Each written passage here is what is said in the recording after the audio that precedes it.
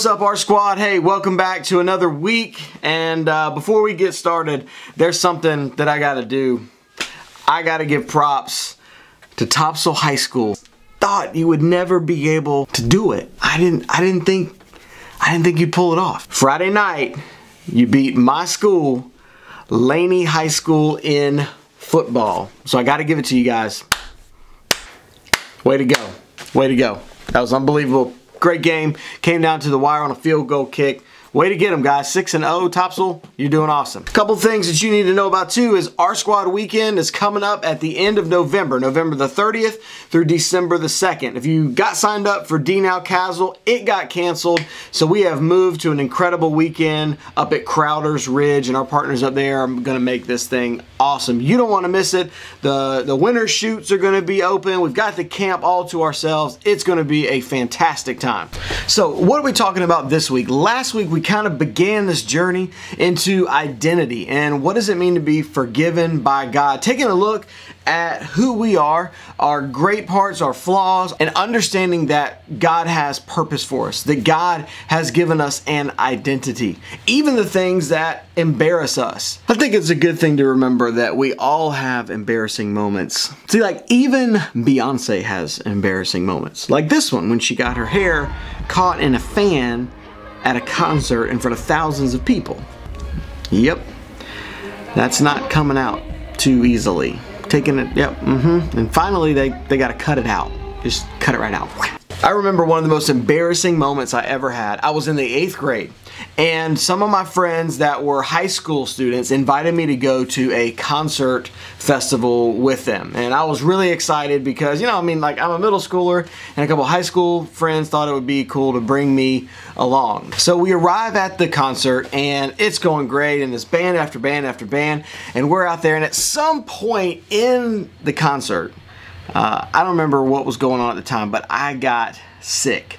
And I was like, you know what? Mind over matter. I'm just going to push it down. I'm just going to push it down. And, you know, I thought I was fine until the drive home. So we're on the drive home, and my friend's parents came to pick us up. They had one of those cars you could lay all the seats down into the floor.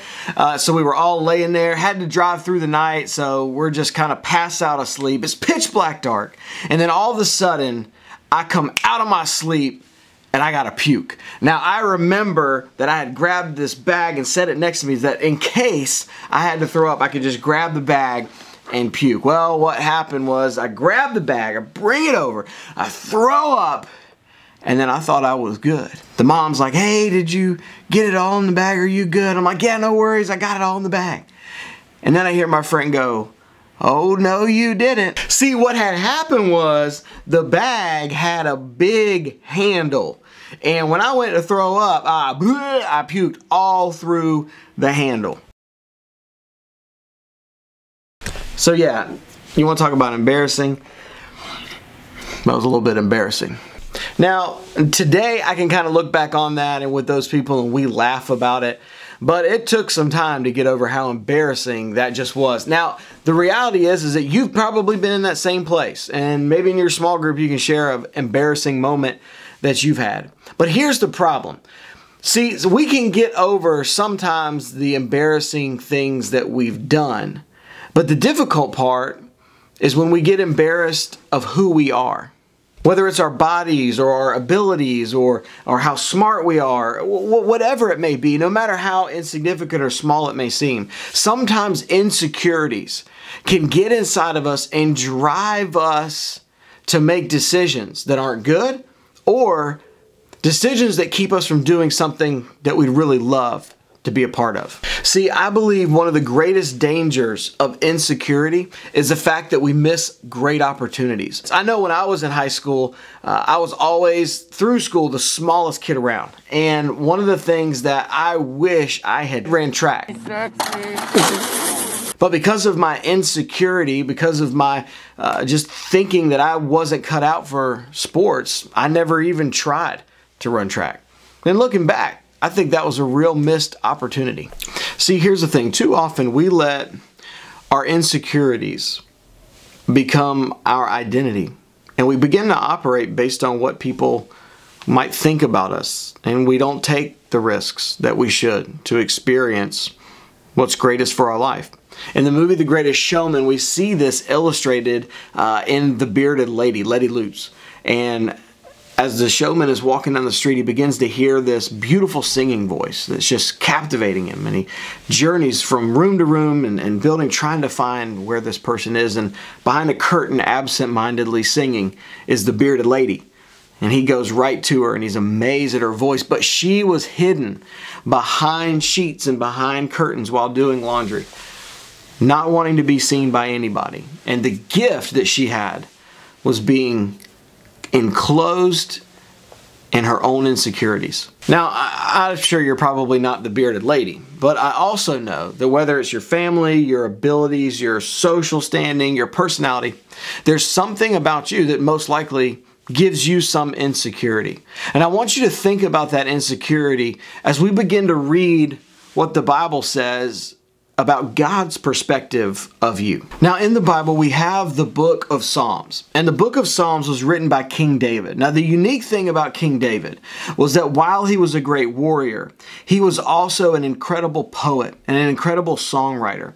And David had this amazing perspective of how God viewed him and how God views you and me today. So in Psalms 139, starting in verse 13, I just want you to hear some of the key words from this passage. It says this, it says, "You made all the delicate inner parts of my body, and you knit me together in my mother's womb. Thank you for making me so wonderfully complex. Your workmanship is marvelous. How well I know it. So you watched me as I was being formed in utter seclusion, as I was woven together in the dark of the womb. You saw me before I was born. Every day of my life was recorded in your book. Every moment laid out before a single day had passed. How precious are your thoughts about me, O God. They cannot be numbered. I can't even count them. They outnumber the grains of sand.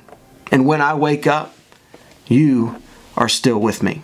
See, when I read a passage like that, it's kind of difficult to let my insecurities drive me. I mean, I have a God who knit me together, that He created me as a workmanship, that He's always with me. He knows everything about me, and He thinks about me so much that you can't even number the thoughts that He has for me. As we wrap up, here's the question I want you to think about. Do you believe you have purpose? And if so, how do you know what it is? Just like we've seen from the character, the bearded lady, to King David, to even the words of the Apostle Paul that we talked about last week when he said that you are God's handiwork. You're His craftsmanship.